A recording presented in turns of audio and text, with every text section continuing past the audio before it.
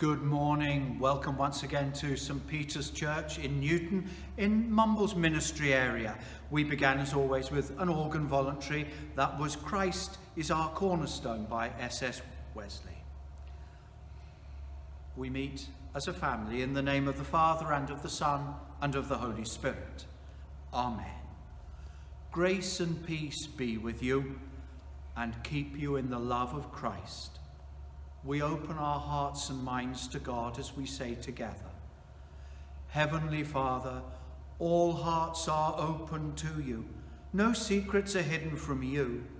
Purify us with the fire of your Holy Spirit, that we may love and worship you faithfully, through Jesus Christ our Lord.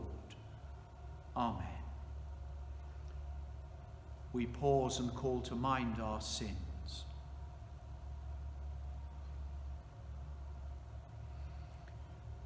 Heavenly Father, we have sinned in thought, word and deed, and have failed to do what we ought to have done. We are sorry and truly repent. For the sake of your Son, Jesus Christ, who died for us, forgive us all that is past, and lead us in his way, to walk as children of light.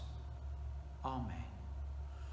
Almighty God, who forgives all who truly repent, have mercy on you and set you free from sin, strengthen you in goodness, and keep you in eternal life, through Jesus Christ our Lord. Amen.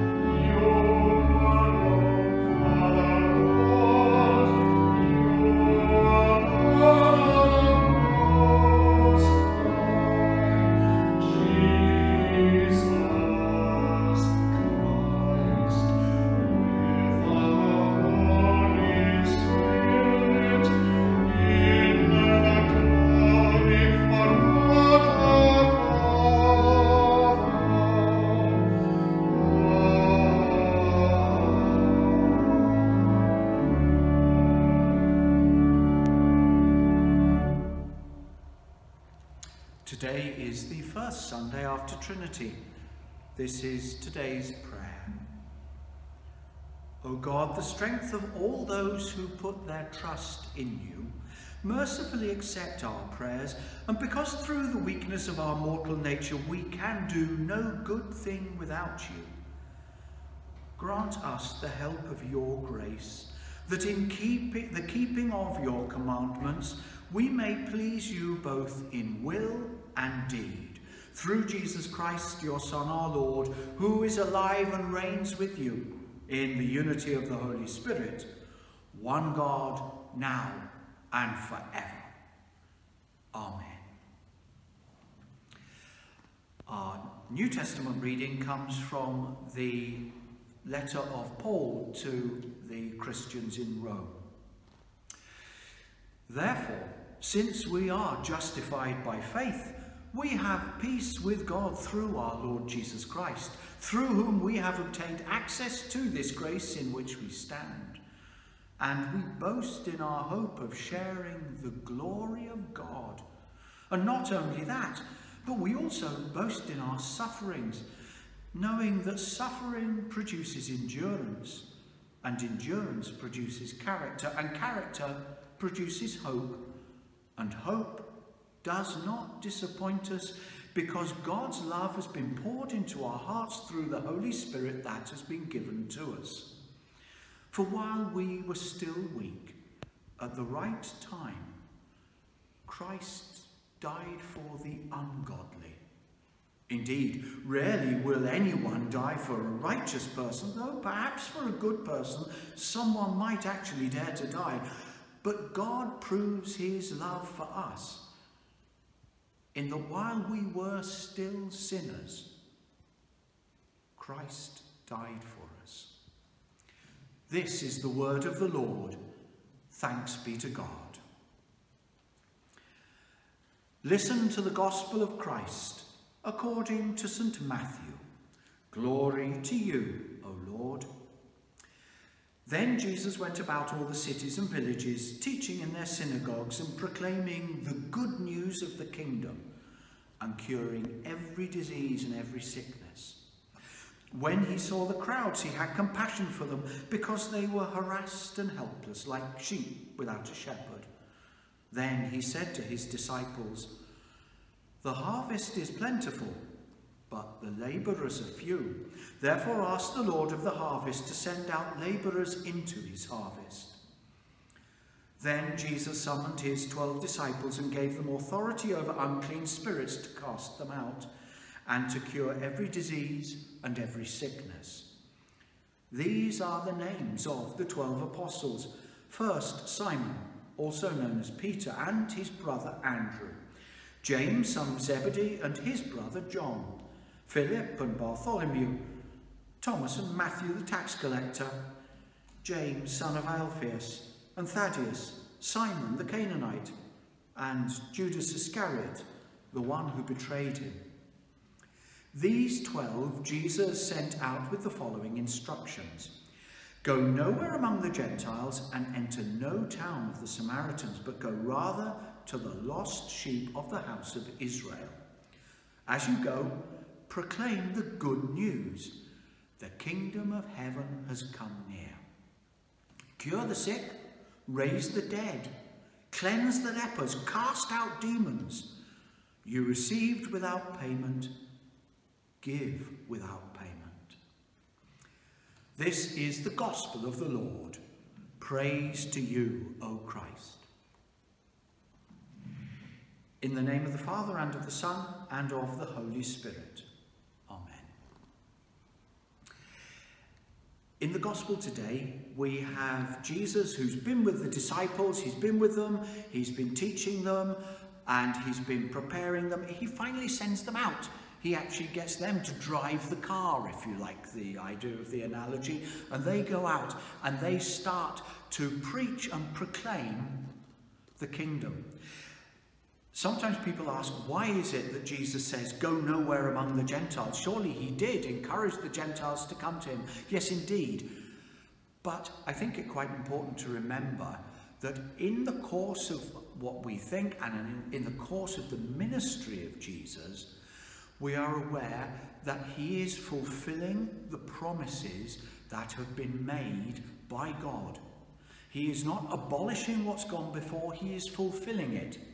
And those promises had originally been made to the chosen people, to the race that God had led out of slavery in Egypt. Jesus sends the apostles or the disciples first to them. God always keeps his promises. Sadly, the promises are not always taken up by those who hear it in the way that God would have wished them to, but the promise was made, and the good news is preached first to them, and then after that it is taken out further and is taken to all people everywhere. And the good news is preached to everyone. We remember the words at the end of this gospel, of Matthew's gospel, go out and baptize everyone in the name of the Father, the Son and the Holy Spirit, teaching them to observe all that I have commanded you. It begins first with the chosen people and then goes on. But it's very important to remember what the message is. It is good news. And the good news, the word we can translate as gospel, is the kingdom of heaven has come near. The Greek word almost means it's just arriving, it's knocking on the door. And the message that Jesus is saying, first to the chosen race and then to everyone, is don't wait for it. It's not about pie in the sky when you die. It's not about trying to slip away out of this world somehow so you can go to heaven. This is a message about now. It's happening now. The kingdom, the rule of God. And Jesus is showing what the rule of his Father is. A just and gentle rule that brings forgiveness, that brings healing, that brings justice, that brings equality, that includes people. That is the message, as Jesus says, that when they look, that the harvest is plentiful. People then and people now desperately want to hear a message in this world of equality, of justice, of truth, of love, of forgiveness. A new radical way that puts aside the ways that we have tried in so many different generations of selfishness, of greed, of avarice, all those things which cause so much problem and difficulty. The kingdom of heaven has come near. The message is there. Make it part of your life. Don't wait for something to happen in heaven, for things to be put right. Now is the time when God is acting in his world, in our time. He has entered our time and he said, right, we work together. I will show you how to do it. I will prove the truth of what I'm saying, and I will give you the strength through the Holy Spirit to follow what the Father and I want you to do in changing your lives and in changing the world, in sharing the good news that there is a God, that this is his world, that he has shared life and death with us and overcome them, and that he wants us here and now to become part of that movement called the kingdom, whereby men and women allow the Spirit into their lives to change them and to transform them, and through them to transform their relationships, transform the world, and make the kingdom of God come on earth. Yes, indeed, Jesus is vindicated on the cross, and one day we will see him come again, and the kingdom of God will come in its fullness on earth. But we are called here and now, not to wait for something to happen. It has happened. The King has come. He's shown us the way, and he calls us in our lives to follow him, to build the kingdom now. Thy kingdom come, thy will be done on earth as it is in heaven. That is our manifesto, that is our calling, that's our responsibility, that is our privilege, that is our joy. We follow in the footsteps of the King. He comes and he lives in us through his Spirit, and in bread and wine. He comes to us to transform us and to bring his kingdom on earth. We're now going to pray about these things. We're going to go across to the Lady Chapel, and if you follow me,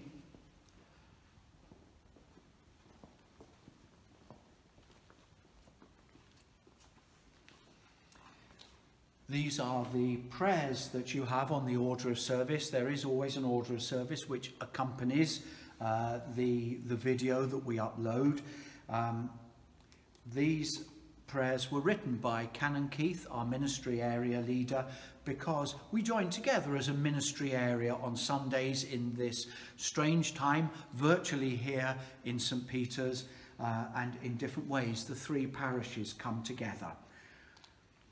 The flowers that you can see at the feet of Our Lady there are from the family of Clover Chug, who was a loyal member of the church here, who sadly has passed away.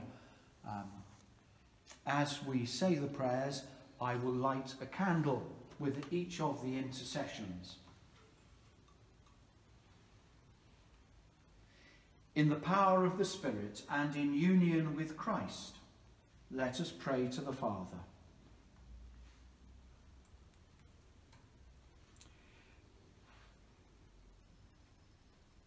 For the peace of the whole world, for the welfare and mission of the Church, and for the unity of all, let us pray to the Lord. Lord, hear us. Lord, graciously hear us. For John, our Bishop and Archbishop, for our linked churches of St. John the Evangelist and St. Thomas, Swansea, for the Mumbles Ministry Area, for all clergy and people, let us pray to the Lord. Lord, hear us. Lord, graciously hear us. For Elizabeth, our Queen, for the leaders of the nations, for all in authority, and for all who bear the responsibility of responding to the coronavirus pandemic, let us pray to the Lord. Lord, hear us. Lord, graciously hear us.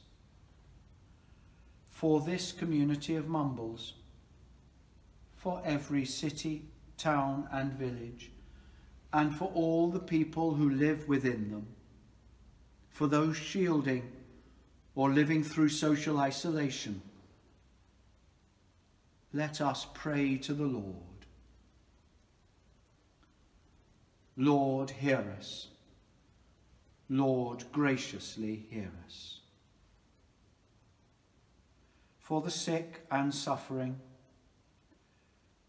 for those who have contracted coronavirus or who care for them, for their safety, health and salvation, let us pray to the Lord. Lord, hear us. Lord, graciously hear us. Remembering all who have gone before us in faith and in communion with all the saints, we commit ourselves, one another, and our whole life to Christ our Lord. Lord, hear us. Lord, graciously hear us.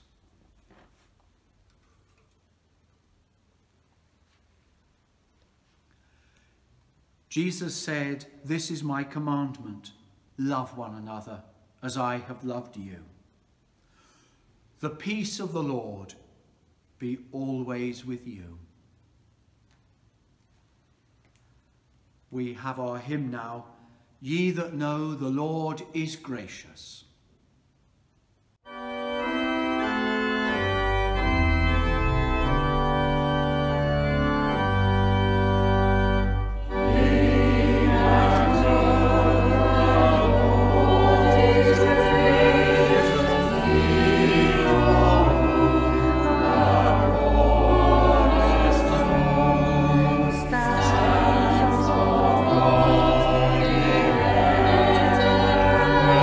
Gracious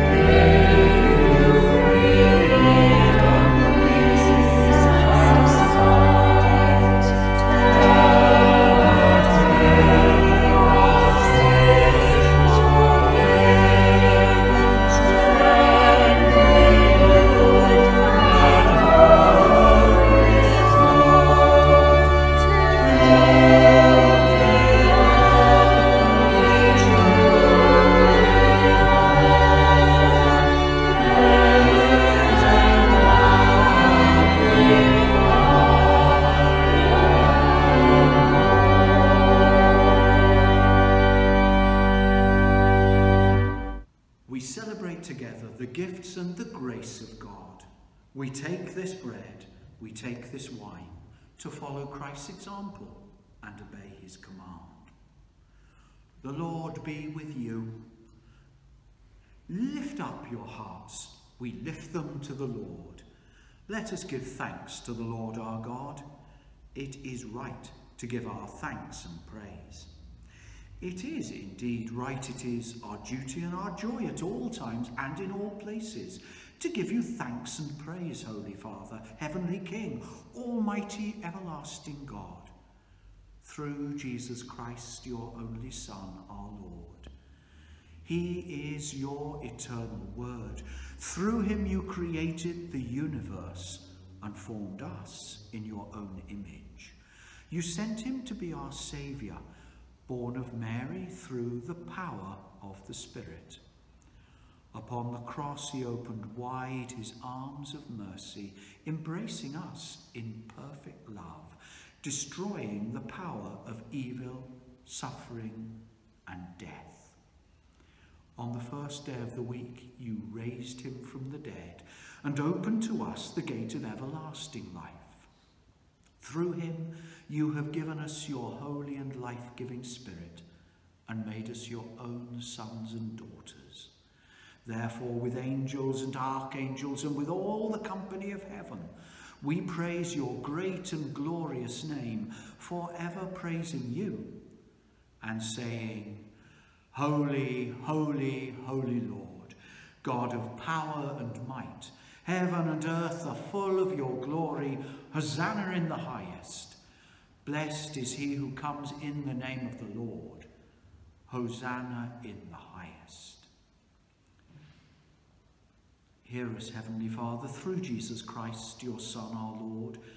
Through him accept our sacrifice of praise, and grant that by the power of your Spirit, these gifts of bread and wine may be for us, his body and his blood, who in the same night that he was betrayed, took bread, and when he gave you thanks, he broke it and gave it to his disciples, saying, Take, eat. This is my body, which is given for you. Do this in remembrance of me.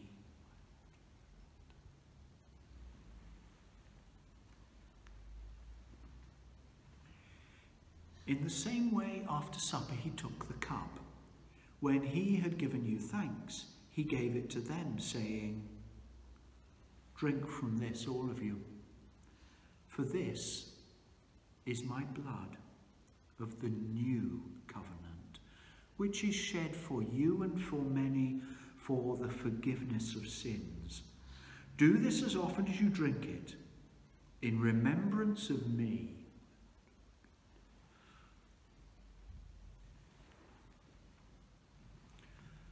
Christ has died. Christ is risen. Christ will come in glory. Therefore, Father, remembering the saving death and resurrection of your Son, we offer to you in thanksgiving this bread and this cup, your gifts to us, and we thank you for counting us worthy to stand in your presence and serve you. Send your Holy Spirit on all of us who share this bread and this cup. Strengthen our faith, make us one, and welcome us and all your people into the glorious kingdom of your Son. Through him, with him, in the unity of the Holy Spirit, all honour and glory are yours, Almighty Father, for ever and ever. Amen.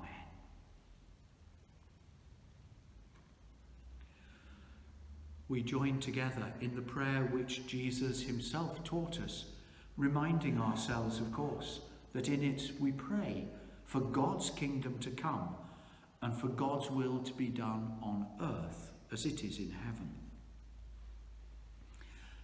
Our Father, who art in heaven, hallowed be thy name. Thy kingdom come, thy will be done on earth as it is in heaven. Give us this day our daily bread, and forgive us our trespasses, as we forgive those who trespass against us.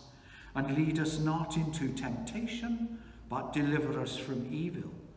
For thine is the kingdom, the power and the glory, for ever and ever. Amen. We break this bread to share in the body of Christ.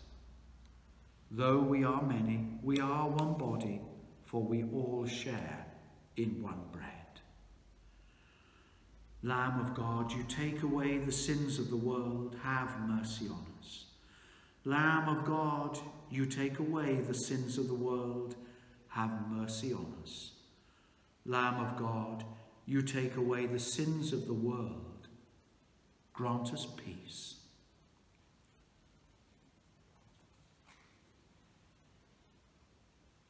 Come, let us receive the body and blood of our Lord Jesus Christ, given for us, and feed on him in our hearts by faith with thanksgiving. Heavenly Father, we pray that we may know the presence of your Son, even though we are not able at this time to receive our communion. May we know indeed that we are in communion with him, with each other, and with you, through the operation of your Holy Spirit.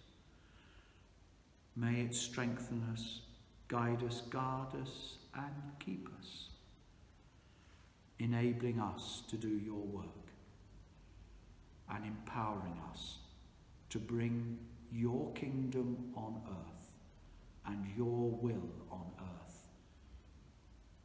Amen.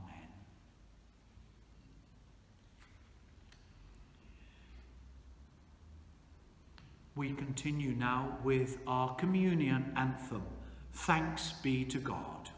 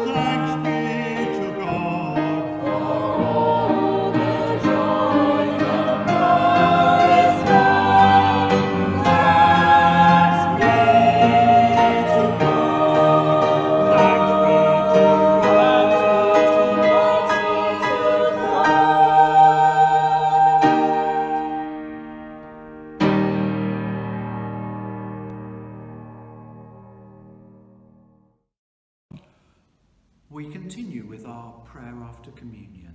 We say together, we thank you, Father, for feeding us with the body and blood of your Son in this holy sacrament, through which we are assured of the hope of eternal life. We offer ourselves to you as a living sacrifice. Keep us in the fellowship of his body, the Church, and send us out in the power of your Spirit to live and work to your praise and glory. Amen. The peace of God, which is beyond all understanding, keep your hearts and minds in the knowledge and love of God and of his Son, Jesus Christ our Lord. And the blessing of Almighty God, the Father, the Son, and the Holy Spirit be upon each one of you, your homes, and the people that you love, today and always. Amen.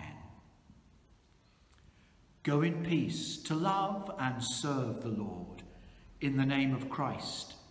Amen. We are going to conclude our service this morning, not with an organ voluntary, but with a hymn. The hymn, All People That on Earth Do Dwell, arranged by Vaughan Williams. It was used at the Queen's coronation, and of course Saturday was the Queen's official birthday. We're delighted that for this our virtual choristers are joined on the trumpet by Andy George. Amen.